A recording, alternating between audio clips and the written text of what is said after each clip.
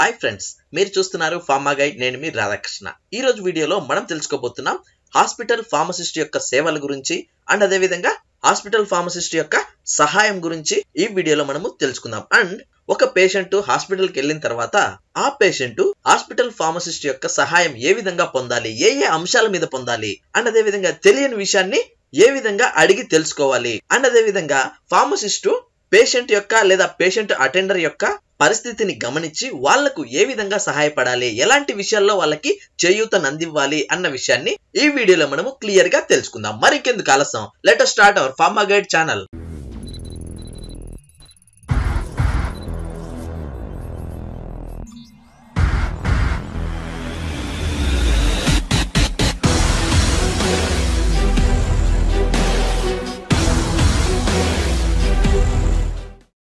చూడండి ఫ్రెండ్స్, ఈ రోజు వీడియోలో మనము హాస్పిటల్ ఫార్మసిస్ట్ యొక్క సేవలు ఏ విధంగా వినియోగించుకోవాలి అండ్ అదే విధంగా ఒక పేషెంట్ ఫార్మసిస్ట్ ని ఏ విధంగా అప్రోచ్ అవ్వాలి అండ్ అదే కాకుండా ఒక ఫార్మసిస్ట్ తన వద్దకు వచ్చినటువంటి పేషెంట్ ని కానీ అండ్ అదే విధంగా పేషెంట్ యొక్క అటెండర్ కానీ ఏ విధంగా సహకరించాలి అండ్ అదే విధంగా తన రోల్స్ అండ్ రెస్పాన్సిబిలిటీస్ ని దృష్టిలో ఉంచుకొని వాళ్ళకి ఏ విధంగా తన వంతు సాయాన్ని అందించాలి అన్న విషయాన్ని ఈ వీడియోలో మనము తెలుసుకుందాం. ముఖ్యంగా ఫస్ట్ మనము అంటే ఫార్మసిస్టులమై ఉండి మనము ఏ విధంగా వాళ్ళకు సాయం చేయాలి అంటే మొదటగా ఫిల్లింగ్ యువర్ ప్రిస్క్రిప్షన్. అంటే పేషెంట్ గానీ లేదా పేషెంట్ అటెండర్ గానీ తీసుకొచ్చినటువంటి ప్రిస్క్రిప్షన్ ని ఫస్ట్ మనము అర్థం చేసుకోవాల్సి ఉంటుంది. సో దాన్ని అర్థం చేసుకుని పేషెంట్ కి క్లియర్ గా ఎక్స్ప్లెయిన్ చేయాలి అండ్ అదే విధంగా ప్రిస్క్రిప్షన్ ను పూర్తిగా ఫిల్ చేసే విధంగా మనము వాళ్ళకి తోడ్పడాలి.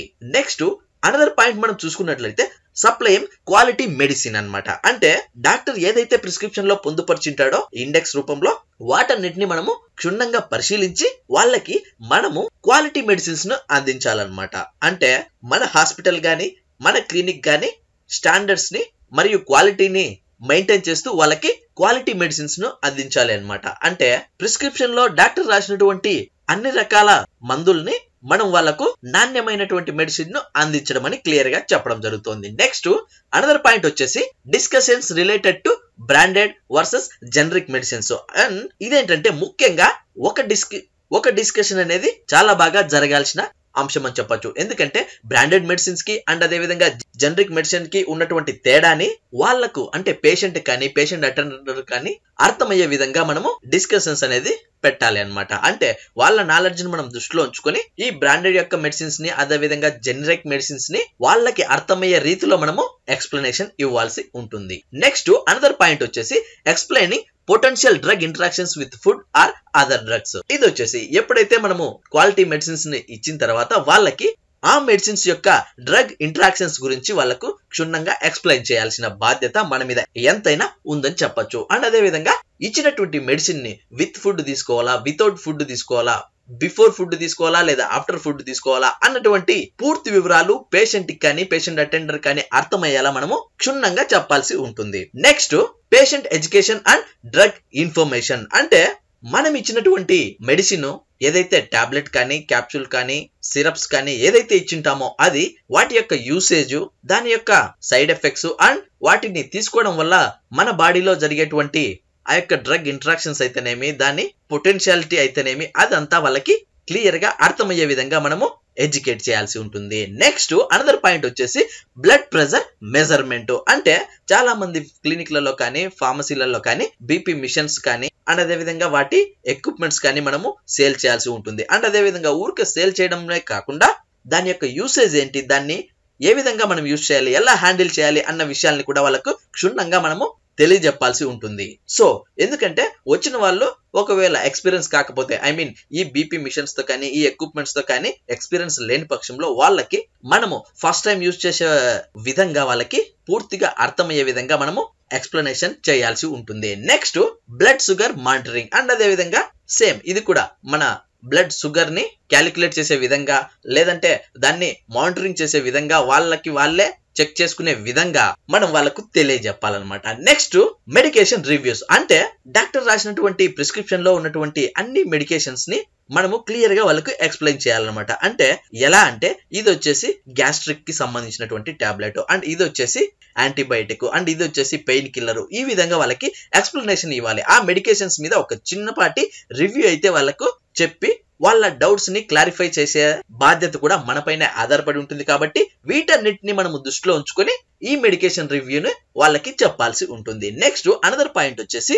Disease management. అంటే ఇచ్చినటువంటి టాబ్లెట్స్ కానీ మందులు కానీ ఏ డిసీజ్ కి ఇవ్వడం జరిగింది అండ్ అదే విధంగా ఆ డిసీజ్ వల్ల మనకి ఎలాంటి నష్టము జరగదు అన్నట్లు వాళ్ళకి ఒక అవగాహన ఏర్పరిచి ఒక అవేర్నెస్ అనేది వాళ్ళతో మనము కల్పించాలన్నమాట. నెక్స్ట్ అనదర్ పాయింట్ వచ్చేసి promoting wellness and healthy life style.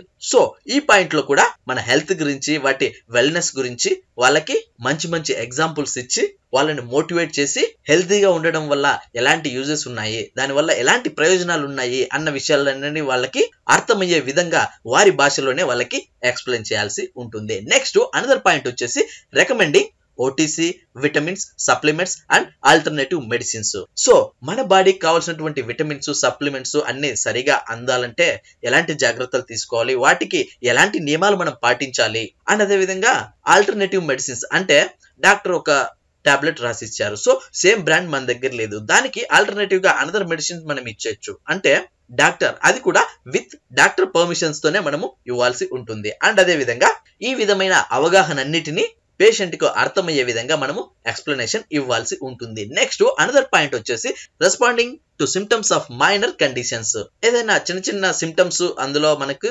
గుర్తించినట్లయితే వాళ్ళకి ముందుగానే తెలియచెప్పి ఆ సిమ్టమ్స్ ని అరికట్టే విధంగా మనము వాళ్ళకి కొన్ని సజెషన్స్ కూడా ఇవ్వడం జరుగుతుంది. Next another point final point వచ్చేసి ప్రొవైడింగ్ ఇమ్యునైజేషన్ ఫర్ అడల్ట్స్. అంటే ఇమ్యునైజేషన్ ని కూడా వాళ్ళకి ప్రొవైడ్ చేసే విధంగా ఏ విధంగా ప్రొవైడ్ చేయాలి అండ్ అదే విధంగా టైమింగ్స్ ఏంటి, వాటి పరిధులు ఏంటి అండ్ అదే విధంగా క్రమం తప్పకుండా ఏ విధంగా ఈ ఇమ్యునైజేషన్ ను తీసుకోవాలి అన్న విషయంపై వాళ్ళకి పూర్తి స్థాయి అవగాహన కల్పించే విధంగా మనము పాటుపడాల్సిన అవసరం అయితే ఎంతైనా ఉందని చెప్పడం జరుగుతుంది. సో చూసారు కదా ఫ్రెండ్స్, ఇవి ఫార్మసిస్ట్ యొక్క రోల్ అని చెప్పొచ్చు, రెస్పాన్సిబిలిటీ అని చెప్పొచ్చు అండ్ అదే విధంగా పేషెంట్ ఒక ఫార్మసిస్ట్ దగ్గర నుంచి తీసుకోవాల్సినటువంటి సహాయం అని కూడా క్లియర్ గా చెప్పడం జరుగుతుంది. చూసారు కదా ఫ్రెండ్స్, ఇవి ప్రతి ఒక్క ఫార్మసిస్టు, క్లినికల్ ఫార్మసిస్ట్ అయితేనేమి, హాస్పిటల్ ఫార్మసిస్ట్ అయితేనేమి, ప్రతి ఒక్క ఫార్మసిస్టు గుర్తు పెట్టుకోవాల్సినటువంటి మరియు తూచా తప్పకుండా పాటించాల్సినటువంటి నియమాలని చెప్పచ్చు. చూసారు కదా ఫ్రెండ్స్, ఇలాంటి ఫార్మా స్టాఫ్, హాస్పిటల్ స్టాఫ్ మరియు